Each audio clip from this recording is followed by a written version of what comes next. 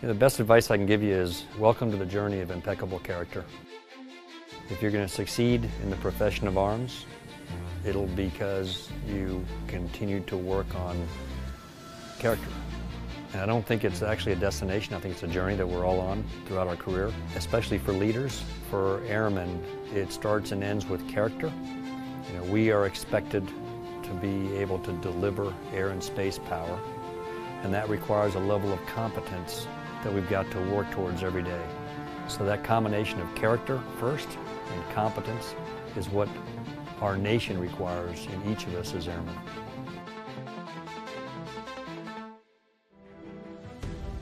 The life cycle of an American airman runs parallel to the airframes they support. First, the parts are found. Let's go! Let's go! Hurry up! Close the gap! Let's go! Then assembled, then tested until they're reliable and battle ready. In order to be successful, a U.S. airman is required to master their Air Force specialty code, be in top physical, mental, and spiritual form, and to be an exceptional leader. That process lasts the entire life cycle of an airman and begins early on during the recruitment phase.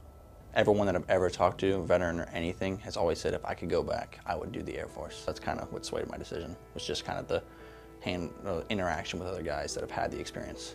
Teamwork is probably a huge contribution to the Air Force, and that's something that I know I need to improve on, and especially with my job, if I choose to do special operations and I go EOD, I know it's one of the toughest jobs, and definitely having a team that is trained just as much as you are, and the brotherhood and just kind of the connection you have. Developing the right airman starts with attracting and recruiting the best of those eligible to serve, and requires a hands-on approach to getting to know the recruits available. That's the number one benefit of being a recruiter. You get to influence and impact individuals' lives. Sometimes we deal with recruits like Thomas. Thomas was an excellent recruit. I think he's going to do excellent in the Air Force. One reason why I like doing this job is to influence those guys and to really make a difference in their lives. That is a 45-degree angle, you understand? Yes, sir! Yes, sir! Just going in, kind of as I am now, just coming out of high school, I would hope to see and predict that I would be more disciplined, just come out, I would say more mature. Senator McLeod definitely has made a huge impact as a recruiter. I feel like when I first decided that this was the choice and the path I wanted to take, being a recruiter, he was definitely there for me, and when I got to a point where I wasn't sure what I wanted to do and he offered up the special operations, I'm looking at it now that if I do take that path and I do really well in it, that looking back, it would be a huge impact that he made in my life. Once an airman graduates from basic military training and technical training school, the next phase in their development requires hands-on mentorship and on-the-job training. More so than materials and CBTs, an airman's growth begins at the supervisory level. I think they've always, my supervision's always done a good job of kind of seeing my future before I see it.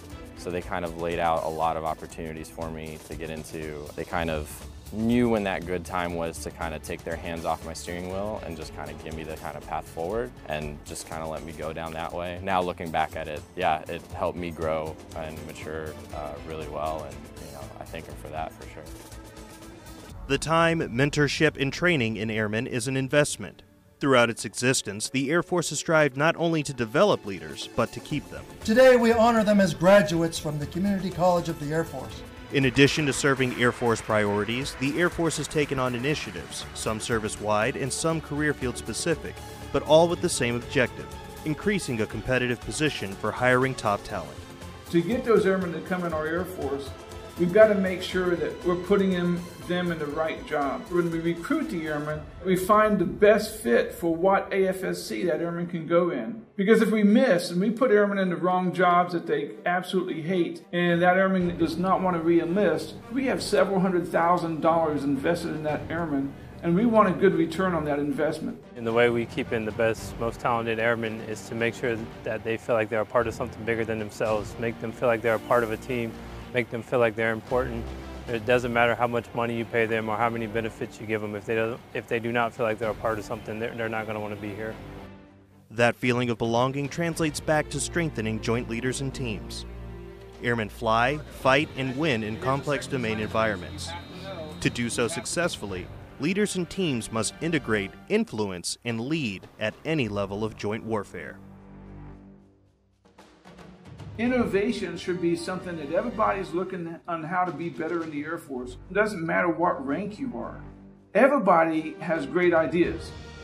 The youngest airman in our section may already have a bachelor's degree, a master's degree, or as I've seen, even a PhD. I was thinking the same thing. These young people are very innovative, and we need to give them the opportunity to open their minds up and the space so that they can bring these ideas forward. Going through ALS and then, finally putting the stripe on, I took some time to think back, how was I supervised? What kind of supervisor am I going to be? That kind of thing. And I kind of picked apart and picked out like all the things I liked, all the things I didn't like. Present arms.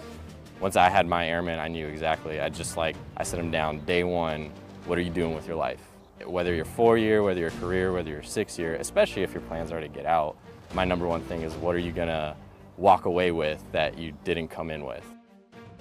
The answer to that question is probably the most critical one to airmen transitioning at the end of their careers.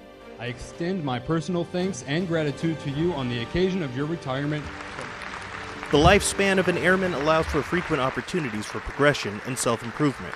Though their service will eventually come to an end, the Air Force is still committed to supporting departing members during transitions. I'm proud to be an airman. And when I talk about being an airman, I'm an airman for life. So I spent almost 31 years in the Air Force. And when I retired, I didn't quit being an airman. I presently am on the board for Air University. That's a great experience to still look at PME opportunities for officers and enlisted. I'm also on a special committee for the Secretary of Defense called DAC-IPAD, it's the Defense Advisory Committee. So the experiences I had in the Air Force helped me tremendously in getting job opportunities and to do great things that are going to help not only our Air Force, but all people who serve wearing the cloth of our nation. Plus, when we retire, like I said, we're still airmen. We're still also recruiters. Because everywhere we go, people are going to say, weren't you in the Air Force? Yes, I was. And how was that time in the Air Force? Let me tell you about it.